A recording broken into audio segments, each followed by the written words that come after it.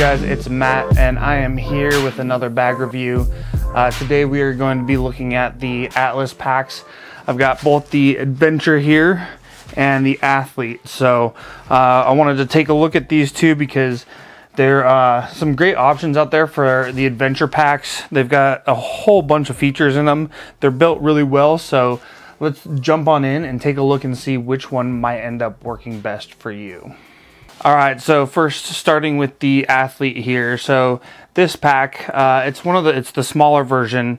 If you are someone who carries mainly a mirrorless kit, it has smaller lenses, things like that, this one's probably a good option for you because it packs down quite a bit. This bag does expand, so if you cinched it down completely and you put it, all the way down to its smallest form, you're going to be sitting at about 20 liters.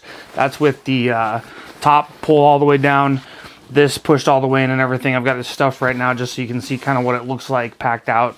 But if you expand it all the way, like go all the way up with the top of the bag here, you'll notice if I loosen it up a bit, it packs out quite a bit more. So you can pack a decent amount in this bag just as is, but it's still sized to fit your carry-on. So great option for that. But packed all the way out, it's a 40-liter bag. So there is some expandable options in here. So looking at this, it does have like a ripstop fabric to it. And it does work well. I'll show you on the Adventure pack when I get to it.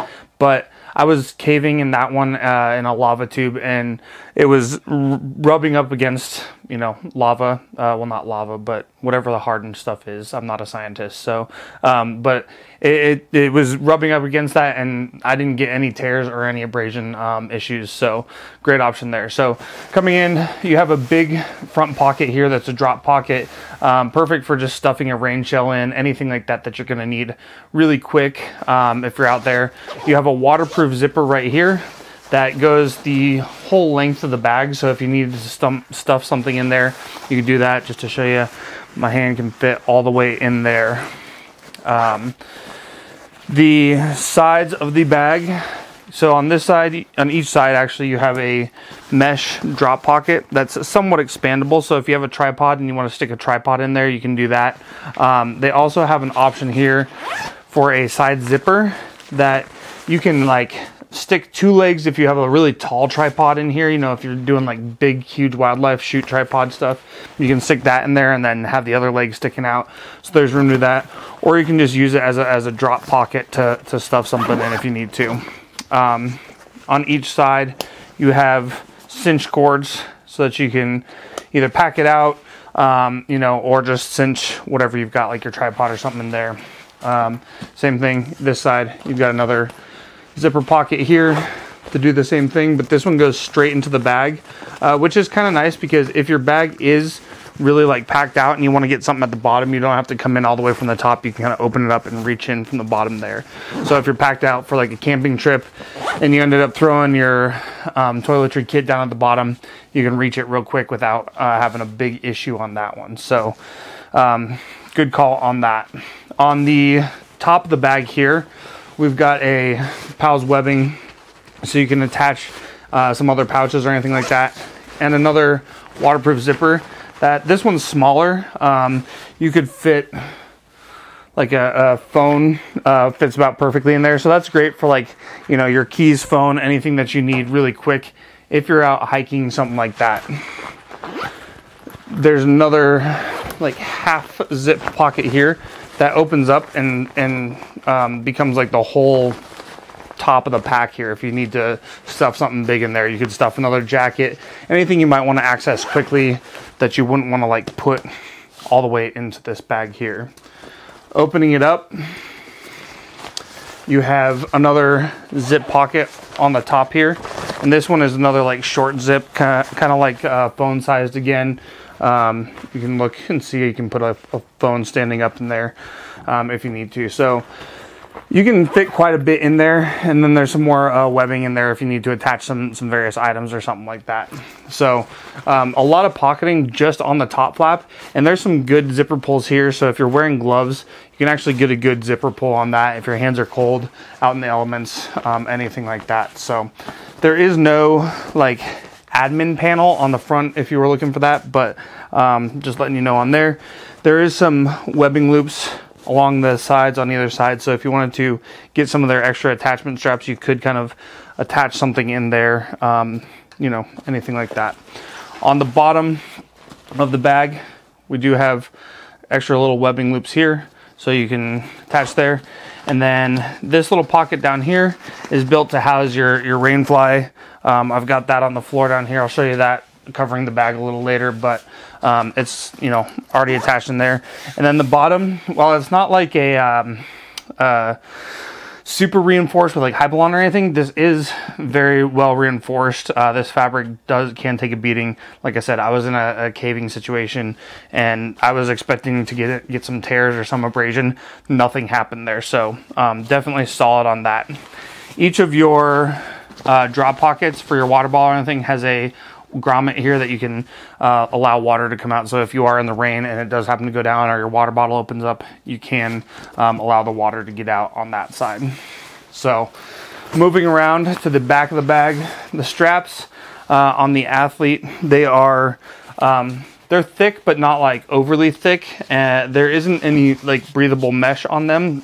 So I did find that they do get kind of hot on there if you're using them, but the back panel is very breathable, so it kind of makes up for it on that side, so you don't really get like a massively sweaty back. Just keep that in mind. Depending on what your climate is, you could end up feeling some heat on your shoulders there. The belt system here on the back, so this one is attached to the bag. It's not removable, but you do have pockets on either side, which is nice. And these pockets each have a drop pocket that kind of folds out in the pocket. So if you're going along and you want to place to store your lens caps, or even like a filter pouch or something like that, you could do that. Or even just picking up trash on the trail, you have an option for that. They do have additional options for other belts for each of the packs that I'll show you shortly here. But you can attach those. It is an interesting way because, you know, normally if you have like a belt system, you can pull it out and do that. But with their belt system here, this one is removable, and you slide it through and it attaches the Velcro there. And then the belt actually attaches to this belt. So it becomes like part of this belt, and you'll notice that it ends up kind of like attaching. So it works. I wouldn't say it's good or bad. It's just completely different than anything I've seen before. So very interesting on that side. But no matter what, you do get a hip belt with the pack, because even if you're, you know, running this completely packed down at 20 liters, you are going to want something that's a little bit more, I don't know, that you can attach to your body. Because for me, like when I'm hiking, I'm usually out doing something on a mountain, so it's gives me a little bit more ability to hold the pack tightly to me. They both of the bags, you access your camera gear from the back panel of the bag, and that's something that I like on all my camera bags, because generally when I'm going out shooting, I'm not somebody who's swinging my bag around. I need to get into the bag real quick. If I'm going someplace and I know I might need my camera, I might use like a Peak Design capture clip or something on there, or just carry my camera. But I just never find the need that I need to swing it around and get a camera out and things like that. I've never been fond of how those bags open on the side. So looking at how it fits on the inside here, you've got a decent sized camera system.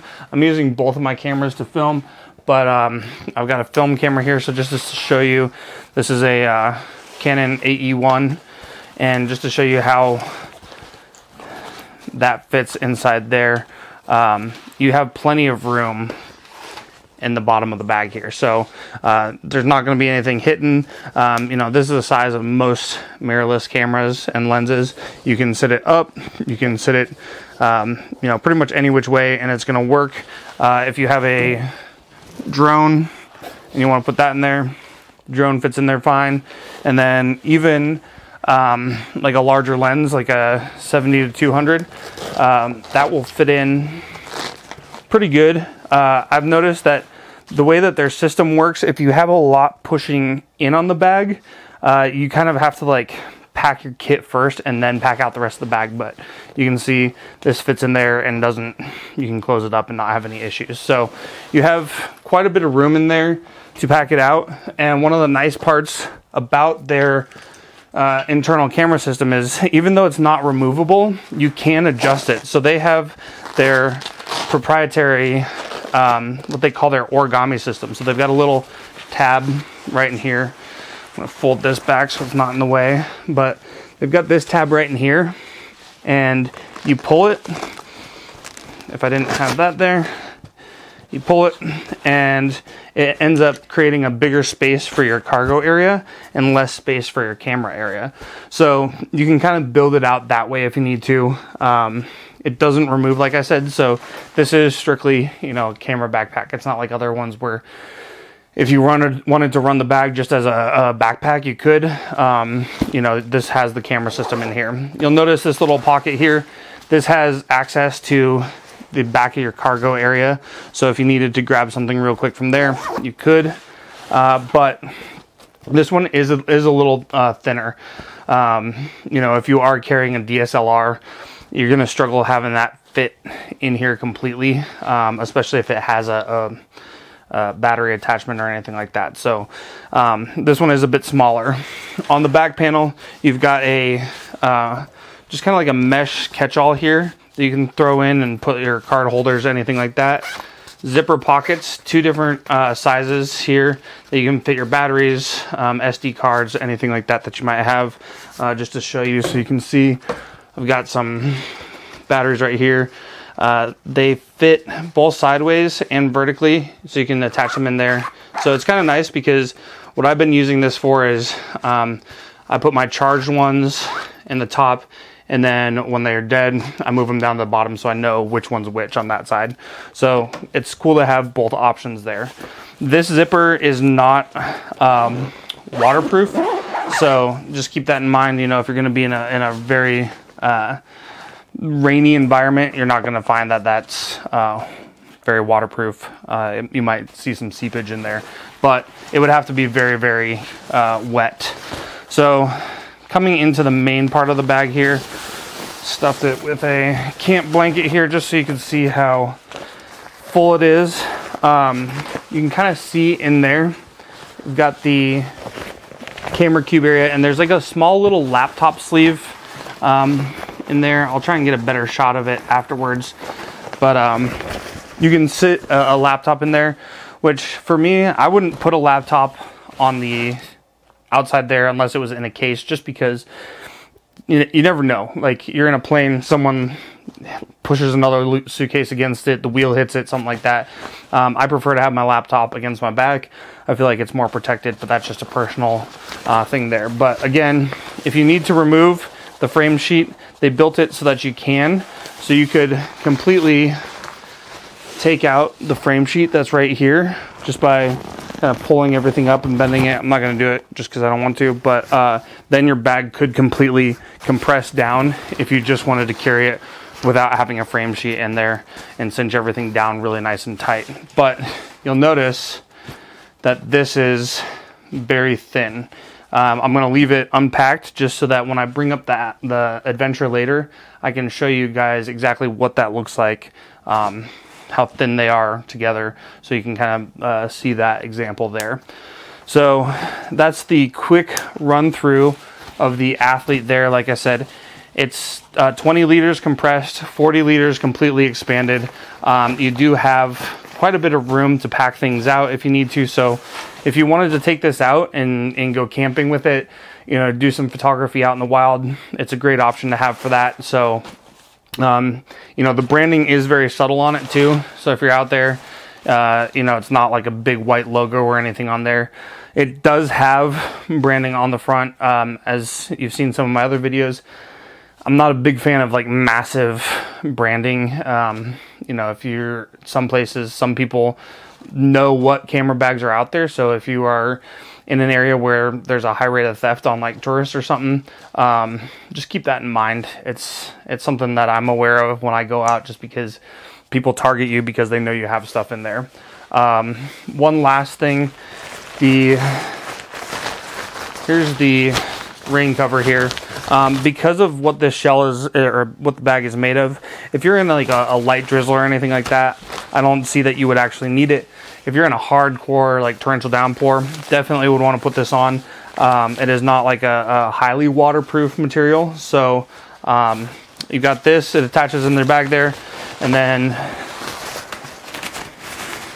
this just covers your bag like that, and you can have a completely waterproof cover to your bag. So if you're out, it's great because it's easily deployable. You can just stuff it in that pocket, you know, use it for that.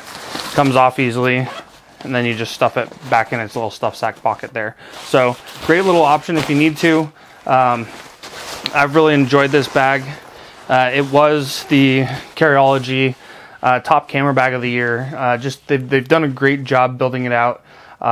So that's the Athlete bag. That's the smaller one. And now let's jump into the Adventure.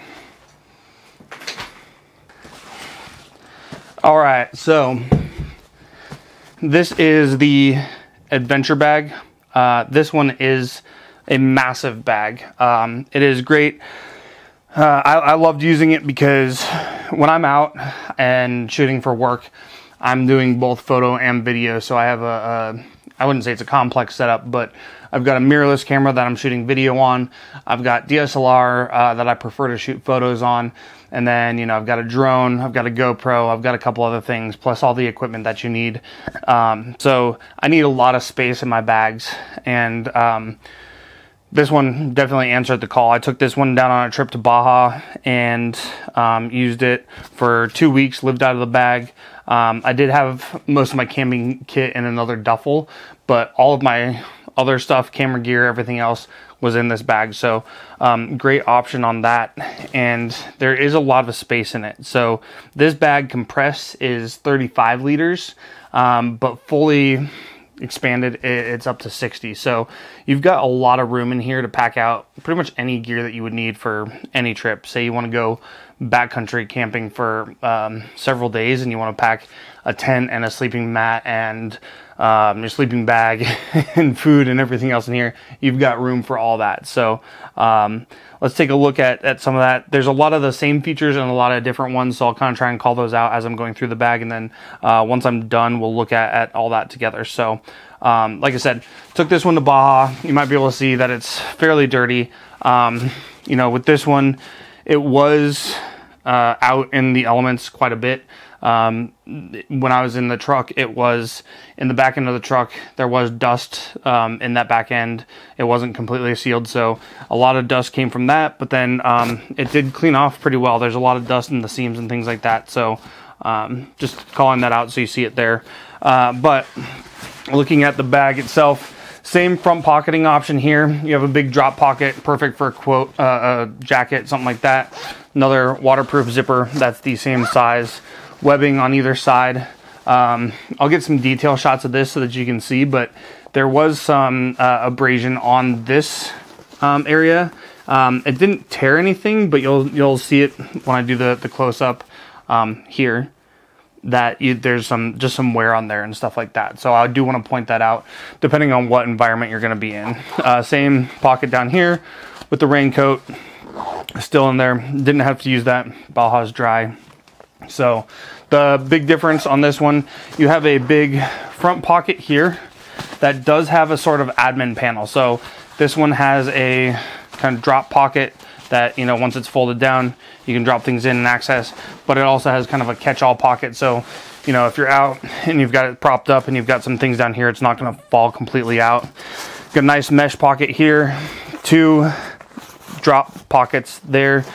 You couldn't stuff a whole lot in there. Like You might be able to stick like a charger or something, but you're not going to be able to stick like a massive hard drive or something in there if that's what you're carrying in that. So this one, I do like that because a lot of times when I'm out, I do like to have separate parts for different things, just to keep things organized when you're out on a trip.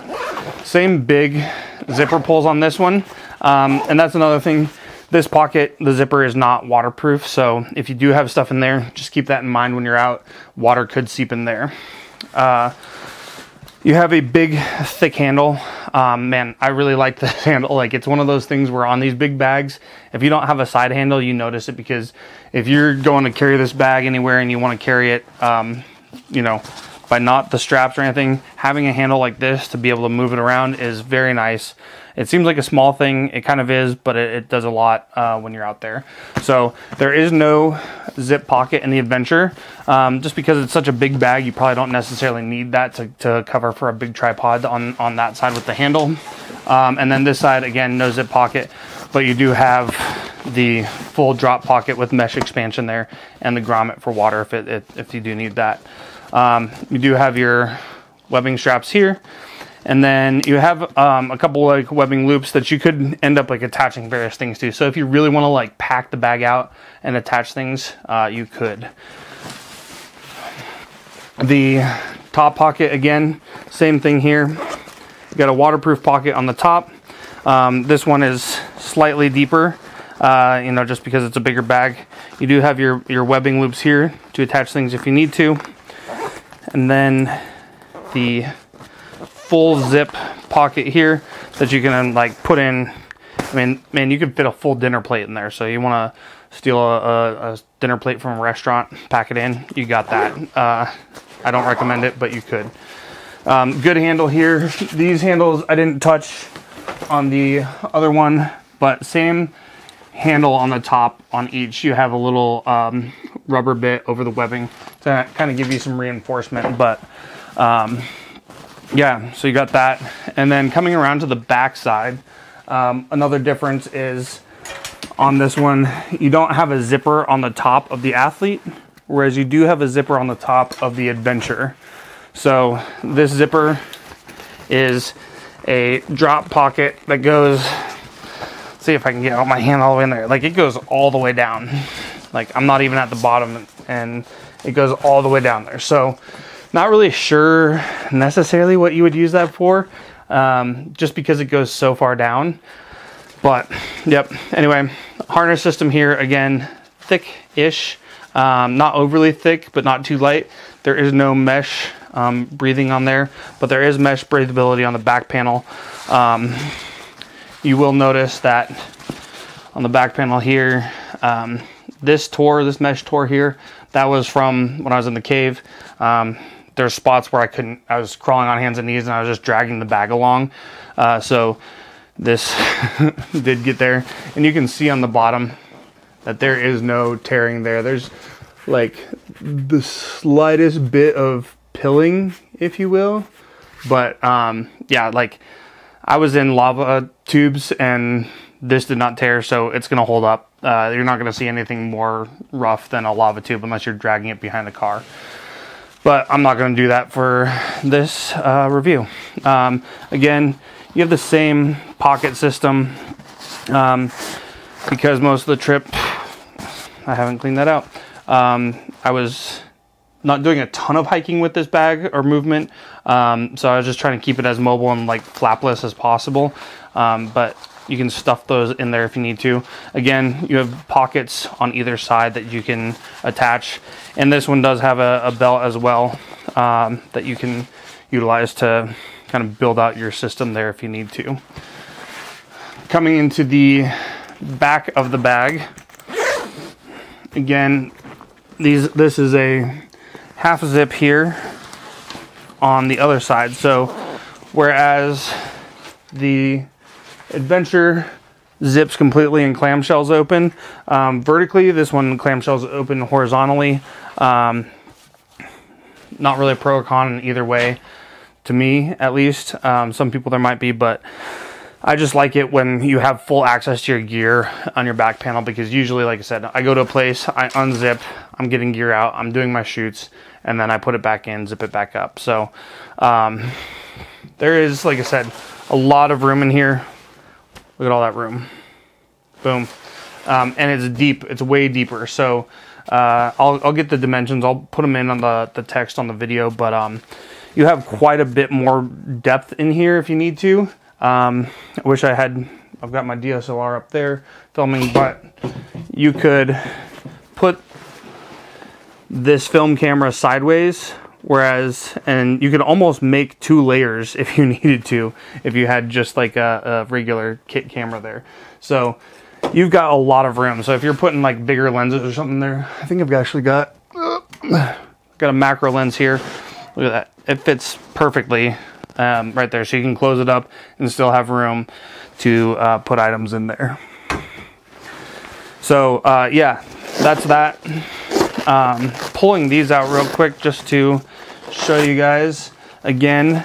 This one is a little bit different. Their Velcro really works well, as you can see.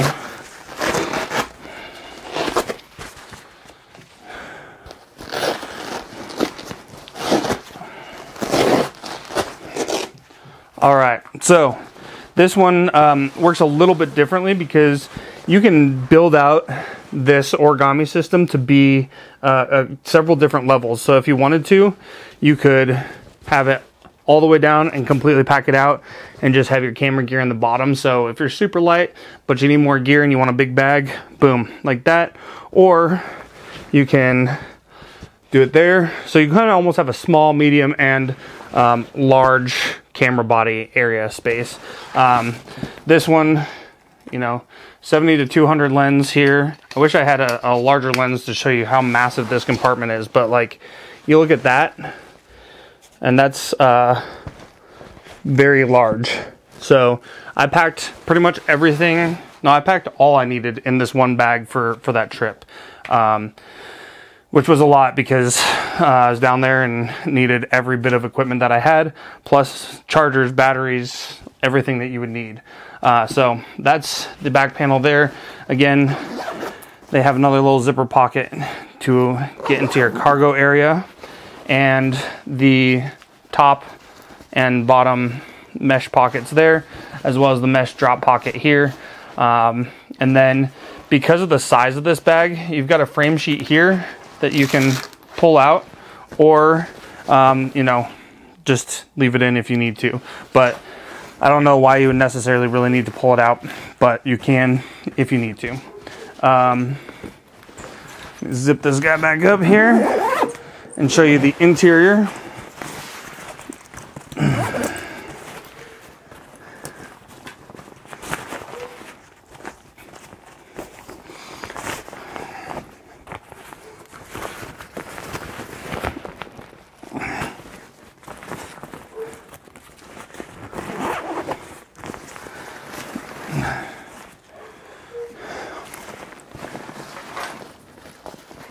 So on the front of the bag as well, behind the first zipper pocket here that has the admin panel, you have another zipper pocket here that kind of just opens like this, and that's where your laptop sleeve is there, and it goes all the way down to the bottom, but your laptop sleeve is suspended, so it stops about right there. So this one is a little bit more protected. I'd feel a little bit better about putting my laptop on the front of this one just to carry with me. Obviously, depending on the trip, I'm not going to bring my laptop, but for most work trips, I am carrying that with me. So you do have that extra storage space there as well. Again, not waterproof, so if that's an issue for you, keep that in mind. But coming into the main compartment here, so right now the origami space is down to its smallest, and you've got a lot of space in there. Like, with it expanded, you've probably got like 3 inches down at the bottom to stuff something in. So perfect for like a toiletry kit, just stuff that in there or something, and then pack your clothes, bags, anything else like that. But the bag itself, that's how big it can expand to. So you have a lot of space. Like, this is a massive bag, you know, but again, if you need to pack it down, you can. So just to show you again, clip this back up here. So this is the Adventure, completely compressed down, and like I said, the camera space is a little bit thinner down there, so packs down like that. And then here is the Athlete. So hopefully you can see how well that difference is there. So you've got pretty thin bags if you need to, or you can pack them out a lot. So really, it just depends on your kit. There are a lot of different options for you there on these bags. You know, like I said, they did a great job thinking through this. Like, obviously, there are people who use camera bags on a regular basis and know what people are looking for in them. They've built some great pocketing, some great components, great access to your camera gear, as well as, you know, including the Rainfly, having attachment points. And then when you buy the bag, there's options to outfit it. You know, you have your belt with it, but you can get your Adventure belt if you need something that's more sturdy for your hips. They have a bunch of different things, so you can go on their website, check it out. So let's show you some of the other differences there. This kind of shows you the depth of the bag difference. So we've got this is the Athlete spacer, and this is the Adventure spacer. So you can see how big of a difference those are. So that's one thing that, you know, if you did have both bags, you have to, like, you can't interchange your padding. They're different sizes, so you kind of have extra padding. And if you're like me, I have, you know, a bunch of different camera bags, so I've got various paddings all over the place. So, you know, not a downfall per se, because they fit perfectly, but it's just frustrating to have more. But that shows you the full size difference of the interior of the bag, because the blue is just a little bit of like cushion on the top to kind of protect your gear, you know, as it's in there. So, yep, there's that. If I had any complaints about the bag, like I said, these are such great bags. They're really clean. They do well, but I think my biggest complaint is there's a lot of like hanging and floppy parts. You know, that's not necessarily a downfall per se. It's just a personal preference. I like to have my bags clean, or the ability to keep them clean. And what I mean by that is, you know, if you're not completely cinched down or something, like you've got some floppiness there. Granted, you know, obviously for the naysayers out there, I can cinch that completely down so it really doesn't flop. But then I've got these floppy pieces of webbing down here. And yes, I could, you know, pull them up and tuck them around and things like that, but just, I don't know, just something about it. There's little bits of webbing here, and for a premium bag, I kind of expect strap maintainers here. You know, you can tuck your webbing back behind these loops, so it kind of keeps it under control. But, you know, if it's completely cinched down, you know, you still got flappy parts there. There are options for that, but that's probably my biggest complaint about this is there seems to be a lot of fabric, even when it's not, like, unless it's completely packed out, there just seems to be a lot of fabric.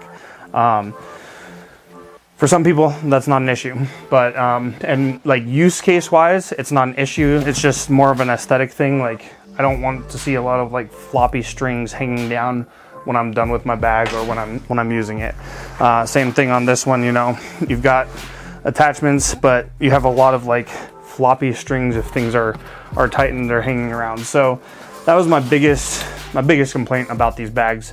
But again, it does not affect the usability. So overall, these are some of the best adventure packs out there. They're built extremely well.